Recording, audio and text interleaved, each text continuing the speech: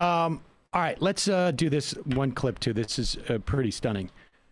So it's 15 seconds long. Let's just start with the clip of Roy Blunt. This is Roy Blunt basically breaking Joe Manchin's heart because he is making it impossible for Joe Manchin to maintain this fiction of bipartisanship.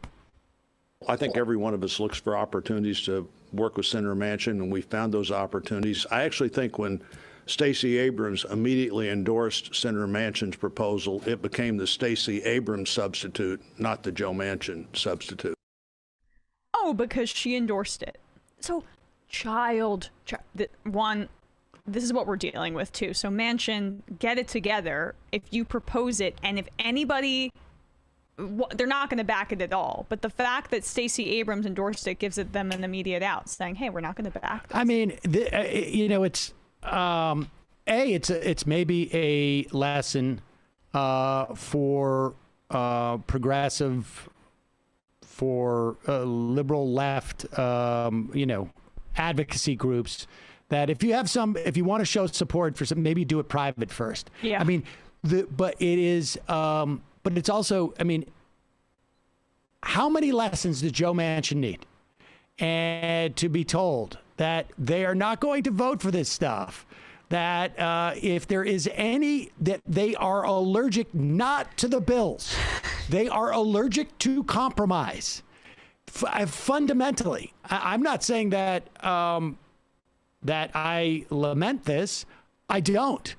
I think this is a perfect opportunity to teach Joe Manchin that it is unsustainable for him to pretend that there is an opportunity for bipartisanship.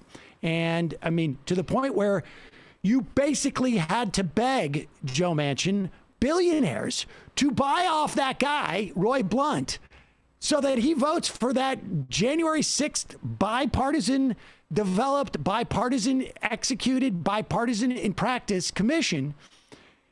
And it's still a question as to whether he's going to even do it for just pure cash, because you need to justify your adherence to the filibuster. Oh, well, Roy Blunt will have a way to cash in no matter what. I mean, once he leaves office, this is not the only opportunity that's going to be thrown at him, given how much he served corporate interests during his time there. Without a doubt. But it's just, yeah. I mean, and I think, Manchin was saying that, like, some of you guys are going to hire him, right? Anyways, maybe sweeten it a little bit. Like, go on, Matt. Can I just say him saying we would have supported it until the black lady said she would support it. I like to point out when there's cases of nominative determinism, and if you don't know what that is, nominative determinism is the hypothesis that people tend to gravitate towards areas of work that fit their names. Anyway, Blunt is his last name. Like, there you go.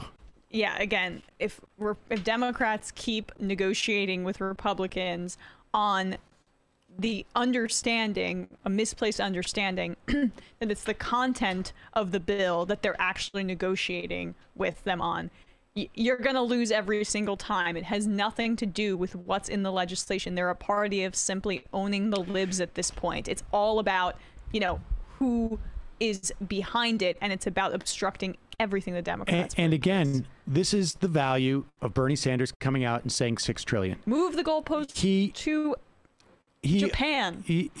This is the value of him doing that, because he knows it's not going to be a $6 trillion bill. But what he has done is given Joe Manchin a very wide berth of being as far away from the left-wing proposal as possible. And he can still come in with a $2 trillion bill or a $2.5 trillion bill and still be able to say, like, and look, I stuck it to Bernie Sanders. And that's what Joe Manchin wants.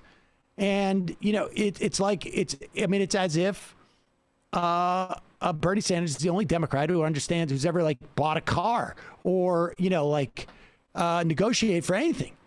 Like, Barack Obama used to do the exact opposite. Right. We're going to pre-negotiate with ourselves. And, and Biden on some level was doing that. When he was doing it with the Republicans, he was doing that with Manchin. In other words, when he goes down to $1.2 trillion with the Republicans, he's signaling to Manchin, like, this is where I will be. And now you're going to have to move to the right of that number. But Sanders has made it now possible to say, like, well, here's the other ballast. And so, you can be still on the side of restraint by coming in at 2.5 trillion. So that's I'm very appreciative of that.